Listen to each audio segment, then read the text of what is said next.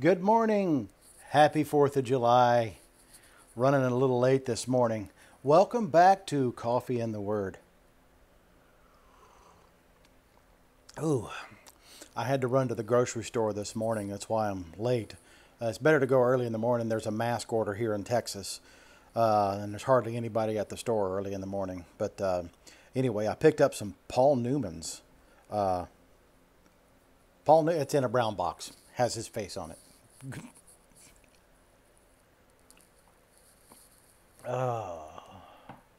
Some bold blend or something.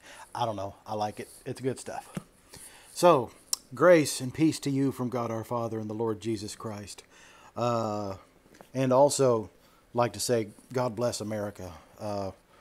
We are by far the most blessed nation, and it just seems like it's falling apart at the seams. But yeah, praying for better results, praying for the rest of 2020, because so far 2020 has not been all that exciting.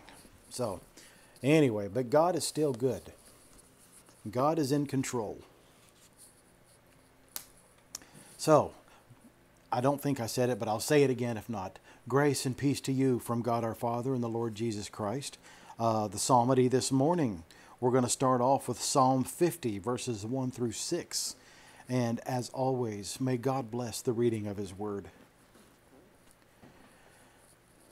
The Mighty One, God the Lord, speaks and summons the earth, from the rising of the sun to its setting. Out of Zion, the perfection of beauty, God shines forth. Our God comes, He does not keep silence. Before Him is a devouring fire, around Him a mighty tempest. He calls to the heavens above, and to the earth, that He may judge His people. Gather to me, faithful ones, who made a covenant with me by sacrifice. The heavens declare His righteousness, for God Himself is judge.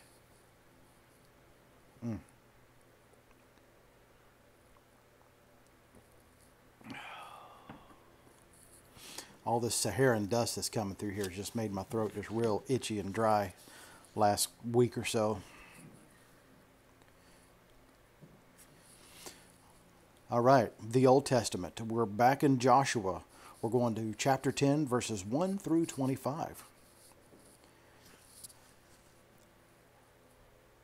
As soon as Adonizedek, king of Jerusalem, heard how Joshua had captured Ai and had devoted it to destruction, doing to Ai and its king as he had done to Jericho and its king, and how the inhabitants of Gibeon had made peace with Israel and were among them, he feared greatly, because Gibeon was a great city, like one of the royal cities, and because it was greater than Ai, and all its men were warriors. So Adonizedek, king of Jerusalem, sent to Ohem, king of Hebron, to Piram, king of Jarmuth, and Japhia, king of Lachish, and to Debar, king of Eglon, saying, Come up to me and help me, and let us strike Gibeon, for it has made peace with Joshua and with the people of Israel. Then the 5 kings of the Amorites, the king of Jerusalem, the king of Hebron, the king of Jarmuth, the king of Lachish, and the king of Eglon, gathered their forces and went up with all their armies, and encamped against Gibeon, and made war against it. And the men of Gibeon sent to Joshua at the camp of Gilgal, saying, Do not relax your hand from your servants. Come up to us quickly, and save us, and help us, for all the kings of the Amorites who dwell in the hill country are gathered against us. So Joshua went up from Gilgal, he and all the people of war with him, and all the mighty men of valor. And the Lord said to Joshua, Do not fear them, for I have given them into your hands. Not a man of them shall stand before you. So Joshua came upon them suddenly, having marched up all night from Gilgal. And the Lord threw them into a panic before Israel, who struck them with the great blow at Gibeon, and chased them by the way of the ascent of Beth-horon, and struck them as far as Ezekiah and Makkedai. I think that's how you pronounce it. And as they fled before Israel, while they were going down the ascent of Beth-horon, the Lord drew down large stones from heaven on them as far as Ezekiah, and they died. There were more who died because of the hailstones than the sons of Israel killed with the sword. Wow. At that time, Joshua spoke to the Lord in the day when the Lord gave the Amorites over to the sons of Israel, and he said in the sight of Israel, Sun, stand still at Gibeon, and moon in the valley of Aijalon. And the sun stood still, and the moon stopped, until the nation took vengeance on their enemies. Is it not written in the book of Jashar, the sun stopped in the midst of heaven, and did not hurry to set for about a whole day, and there has been no day like it before or since, when the Lord heeded the voice of man, for the Lord fought for Israel. So Joshua returned, and all Israel with him, to the camp at Gilgal. These 5 kings fled and hid themselves in the caves at Makkedah. I'm going to say Makkedah. I think yeah. And it was told to Joshua, the 5 kings had been found in the cave at Makkedah. And Joshua said, Roll large stones against the mouth of the cave, and set men by it to guard them. But do not stay there yourselves. Pursue your enemies. Attack their rear guard. Do not let them enter their cities, for the Lord your God has given them into your hand. When Joshua and the sons of Israel had finished striking them with a great blow until they were wiped out, and when the remnant of that remained of them had entered into the fortified cities, then all the people returned safe to Joshua in the camp at Makkedah. Not a man moved his tongue against any people of Israel. And then Joshua said, Open the mouth of the cave, and bring those 5 kings out to me from the cave. And they did so, and brought those 5 kings out to him from the cave, the king of Jerusalem, the king of Hebron, the king of Jarmuth, the king of Lachish, and the king of Eglon. And when they brought those kings out to Joshua, Joshua summoned all the men of Israel, and said to the chiefs of the men of war who had gone with him, Come near, and put your feet on the necks of these kings. And then they came near, and put their feet on their necks. And Joshua said to them, Do not be afraid or dismayed. Be strong and courageous, for thus the Lord will do to all your enemies against whom you fight. Interesting. That's a great story. Oh, going to the New Testament now. We're in Acts chapter 11. We're going to go 19 through 30.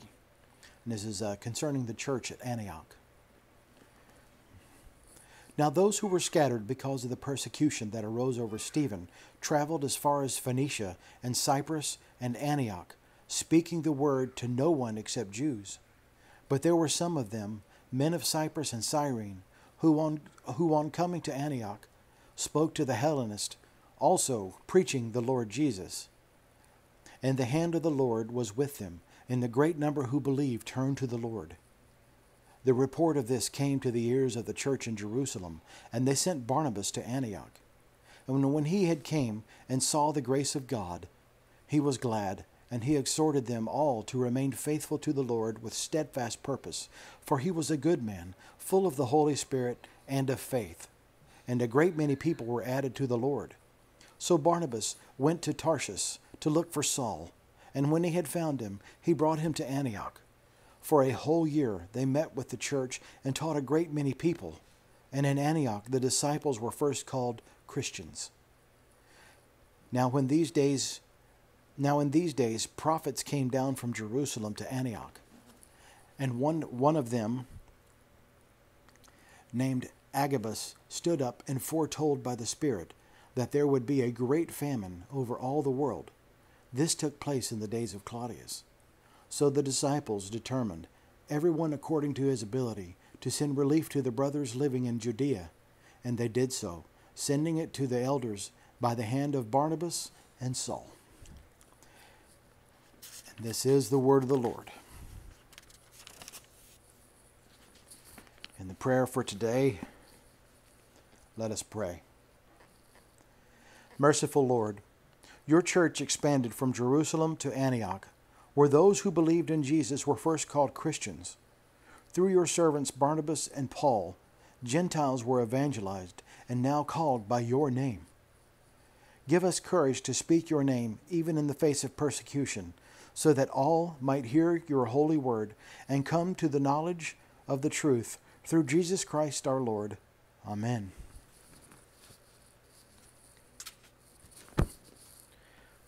All right. Well, I hope and pray you're all doing well. We're doing well on this end, and I hope you're staying safe and social distancing and all that good stuff. But with that, I hope you have a fantastic 4th of July as we celebrate our independence, and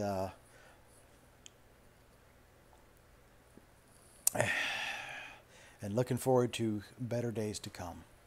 So with that, I want to go ahead and sign off for today. Y'all have a fantastic weekend. And so with that, be safe, be happy, and be blessed. And God bless. We'll see you tomorrow on Coffee and the Word.